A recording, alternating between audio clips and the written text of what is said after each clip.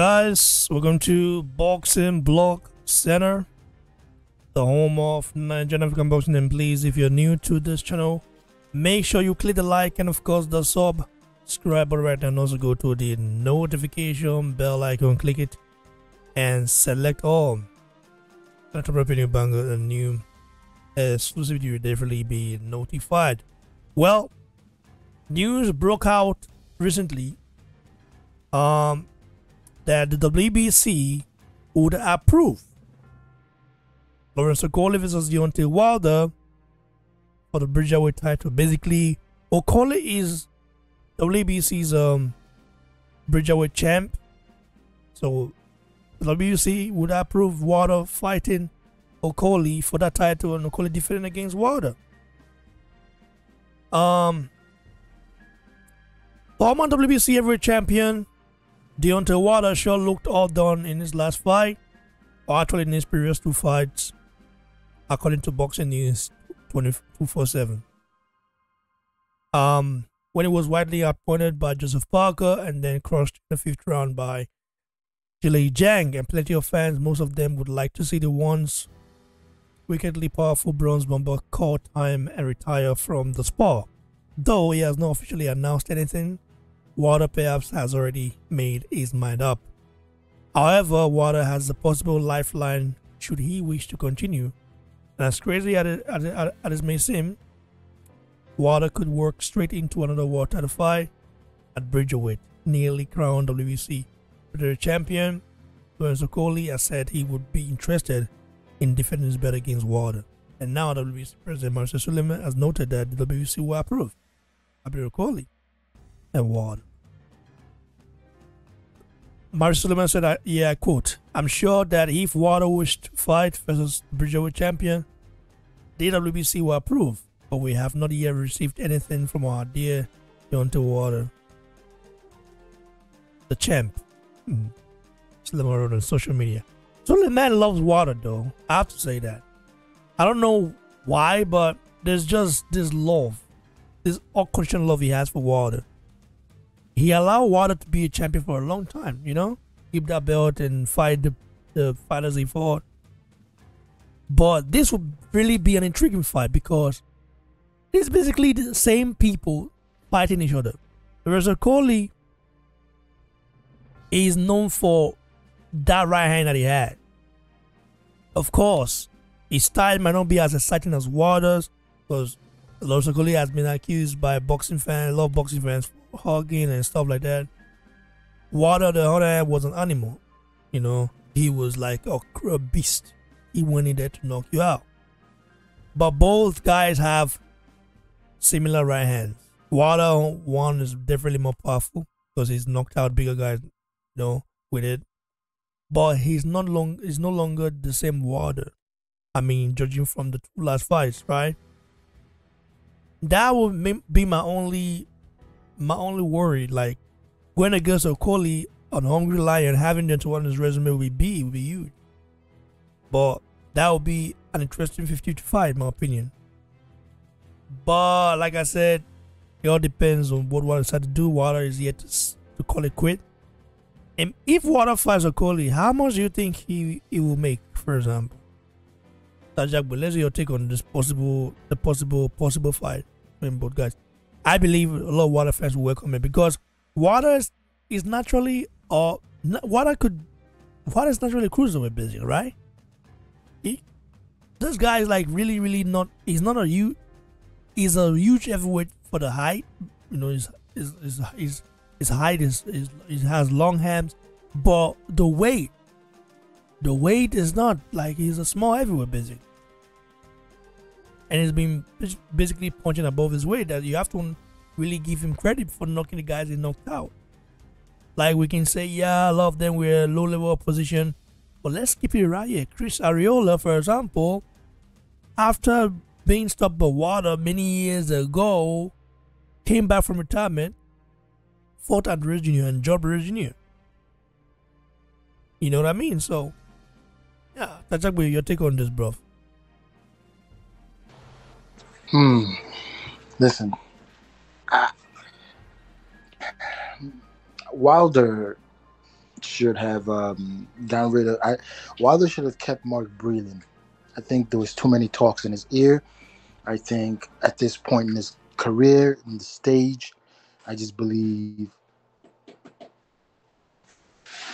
his current trainer right now should Malik Scott should not have been his current trainer because there's no way, there's absolutely no way you go from at least being a decent guy to be able to throw a jab to a guy who can't throw a jab.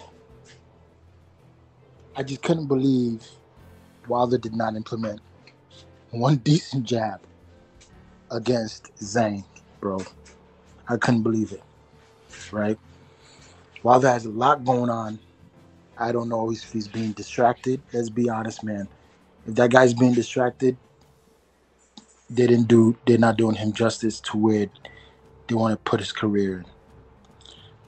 Wilder has a new girlfriend, as much as we can see, hand in hand, all of that. And it sucks to say at this point, like, seeing him that way, it makes me think, like, what happened?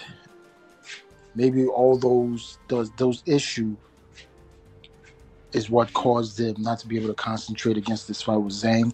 But having all those issues, I would say, has led him astray away from boxing. Because the way he looked against Zhang, I thought he was ready. In those videos, I just thought he was ready. I'm like, there's no way Wilder. There was no way he was gonna lose to Zhang. There was no way. I just couldn't believe it. I didn't want to hear it. I believe Wilder was better fighter, was quicker. I just believed it. And I just started to like Wilder, so I believed in him. But seeing what he did to Zhang, what he was able to do to Zhang, makes me believe when he goes against Lawrence Okolie, at this point in Lawrence Okolie's career, somebody who at least knows how to throw a decent jab, who could put decent combinations together, will trouble Wilder excessively. If Lawrence Okolie feels Wilder's right hand and it feels like there's nothing to it, Lawrence Okolie is going to knock out Wilder. If Wilder goes in there with Malik Scott, right? That's my problem, bro. Malik Scott is really my problem because that guy, I don't know. Yeah, continue.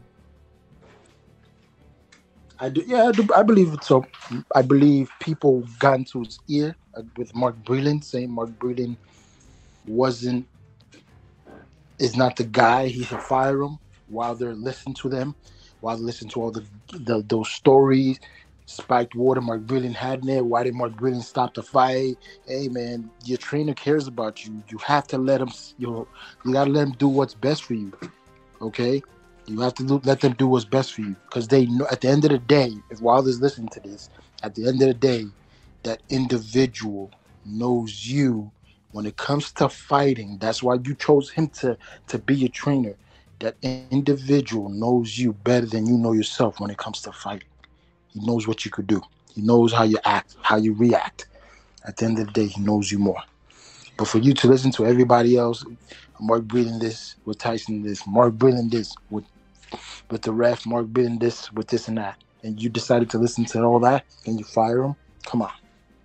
But now look at where Malik Scott has gotten you. Malik Scott, the great white hype, gotten you this far.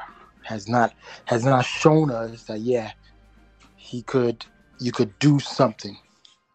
He has not shown us he's qualified to be somebody of your caliber's trainer, right? But now you're gonna be. We're unsure where you're gonna go from here. Your weight, you came in. Your weight has been up and down instead of a steady weight where you're walking around in 230.